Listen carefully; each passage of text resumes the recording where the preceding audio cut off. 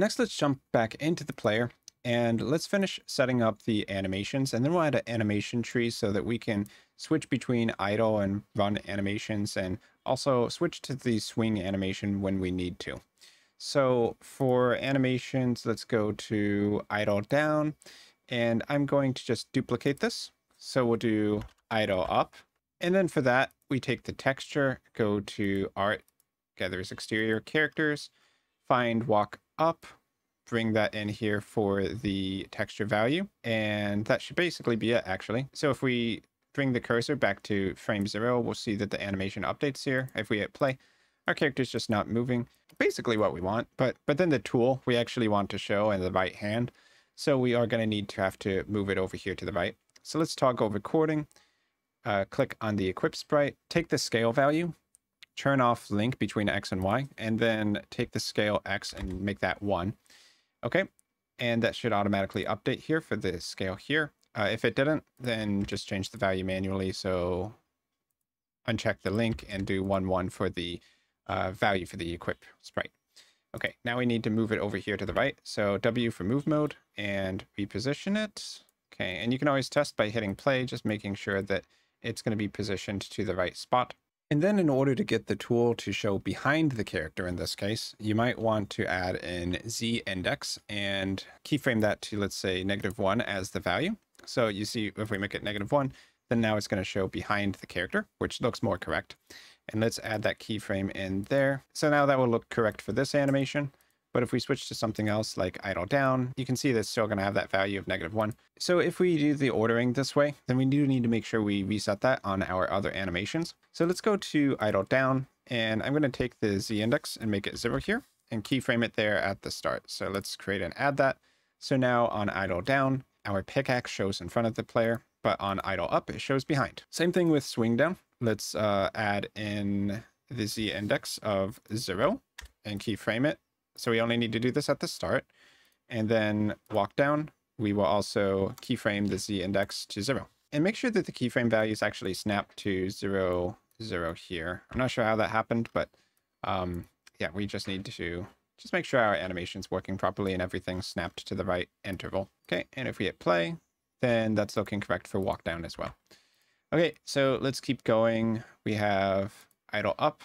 Let's duplicate that and do idle left. So click on the texture keyframe and put in gather walk left as the animation. Okay, and then toggle it to 0 seconds so that we can see where everything's at. And we need to change the position of our equip sprite. Also the scale by the looks of it. So I'll click on scale, toggle off link, and change X to -1. And yeah, whenever you just need the values to update when you set it manually like that, just toggle it back to 0 seconds by moving the timeline cursor around. Now let's do W for move mode. Let's position our pickaxe over here. So just remember where the right hand is for the animations to make sense. So if the character is facing the left, the right hand is behind the character. So we do want the tool to show behind the character, which -1 Z index value will fix. Okay, so let's duplicate one more time and do idle right. Okay, so change the texture out to gather a walk right. And then we just need to, once again, reposition everything. So take the sprite and let's toggle off the link for scale, change it to 1, 1, keyframe that, hit W to move and position the tool over here right around there. The Z index, we need to reset that to 0. So let's do that and then keyframe it. Okay, and the pickaxe can be right around there. We might actually consider like rotating the pickaxes down on these left-right animations so that it's not right in front of the character's face. So we could hit E to go into rotate mode, rotate it something like this. You can even hold control down if you want to snap it to 15 degrees. W to move it down, and let's move it down there. Yeah, maybe we need to rotate it more. So I'll snap another 15 degrees, move it down with W. Okay, so that should work out pretty well. Just click on the keyframes and make sure it got all of the values. And it did. So let's make the idle left now match that. So go to idle left. So we'll take the rotation of this. I'll hit E. Let's rotate it 30 degrees to the left. So that's -30. And then W to kind of position it. So position it like that. So idle right has it there. Idle left has it there. And that should work pretty okay. So now we just need to repeat the steps for our other animations: swing left, up, right, and walk up, left, and right. So let's start with walk here. So I'll go to walk down. Let's duplicate this. So I will call this actually walk up. So for the texture, we want to change out gather will walk up, put it there. So just like with the idle animations, we're going to need to adjust the position of our equipped sprite here as well. So let's make sure, once again, recording is enabled so that you get the auto keyframing. Let's hit W to go into move mode and position our tool over here to the right. Now, of course, we need to flip its direction as well so that the tool is facing out to the right. So let's go to Z index, and I'm going to change that value to -1 here. Hit enter. To update that, just toggle the timeline to time 0. Okay, let's get the tool further over here to the right. Then we're going to need to reverse the scale as well. So I'm going to turn off the link in the inspector, and let's take the scale to 1:1. Okay, and I'll readjust the timeline to the 0 second there, so we get the tool to adjust its position. Let's move it with W, and let's see. I think for the walk down, we just kind of had it at that standard rotation of 0 degrees. So we'll just do the same thing for walk up as well. Okay, so there's our starting position. Now if we go over to here, we just need to set the next position. Okay, and here we'll have the position set as well. Something like there. And then the last position over here to the right. We also need to take the Z index and set that to -1 so that our tool hides behind the character visually. So let's go to the value here in the inspector, put -1, reset the animation, hit play, and let's see how that looks. So that's not bad right there. It's pretty consistent with our walk down animation, just reversing the direction. So we can leave it like that for now. Okay, let's do walk left and walk right now. So I'll go to walk down and duplicate that. Make this walk left. So for the texture of the body, let's take walk left.png and put that in. Okay, and then we can hit play for the animation and see where we're at and what needs to change.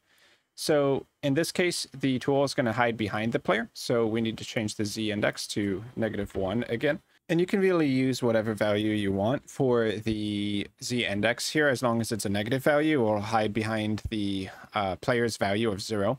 And having it set to something below -1 might actually be preferable, because then you have that in-between value. If you ever need to stack more than 2 sprites on top of each other, it won't be an issue for this tutorial. But just keep that in mind, that this is an ordering thing, and you can have multiple objects, not just 2 or 1 object. So anyway, we need to reposition the tool. So I'm going to hit W to go to move mode. Let's put this over in front of where the player should be there. And I can hit play for the animation to get that Z index value to update. Okay, now we just need to update the position of the tool to wherever the player's hand is. So it looks okay at 0 seconds. Let's jump to the 2.2 seconds frame. And let's move it back here.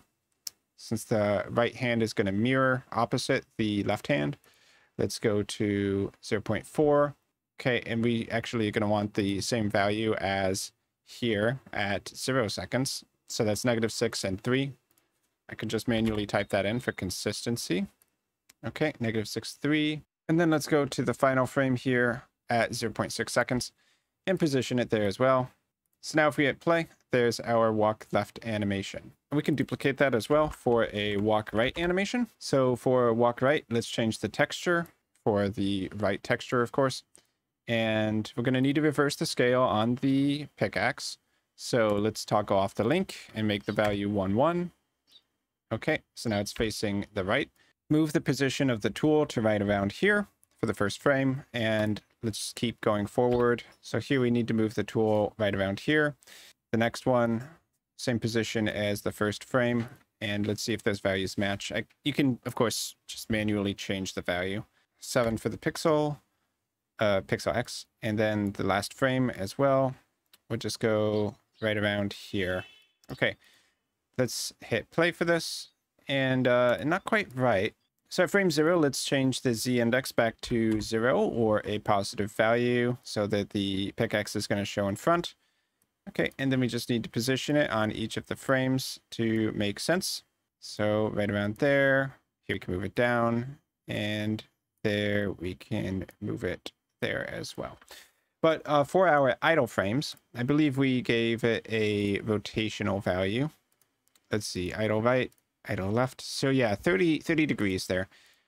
And we would want that to probably be the case here for idle left as well. So I'm going to put -30 here for the rotation on idle left.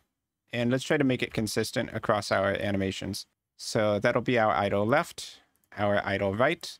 And let's go to walk left and set the rotation here to -30. And let's see, do we need to change the position of the pickaxe more? Not too much, but maybe a little bit. Just update it on each frame till it looks good to you. Okay, and then let's go to walk right. Let's set the rotation to 30 degrees positive. Okay, and here we're going to need to reposition things. So let's move the pickaxe.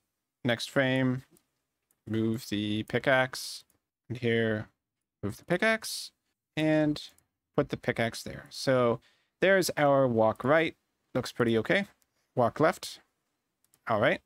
Walk up. Walk down. And of course we have the idle animations. Okay, so basically we just need to repeat the same steps with swing up, down, left, right. So it's going to be very, very similar here. Let's duplicate the swing down animation to make swing up. And then let's take the texture and put our swing up animation in the texture slot. Of course, here we're going to need to make the Z index negative. We're also going to need to reverse the scale on X. So scale to 1, 1. Okay, let's see where we're at. And let's position the tool over here to the right. And then swing up. Still going to need to take that position over to around about here. And then finally, this frame is going to be a little bit trickier. We need to first set the rotation to something good. So let's, yeah, I think if the hand's right around there, then this would probably be a good rotation. So let's get the rotation, maybe something like that, then move it up here.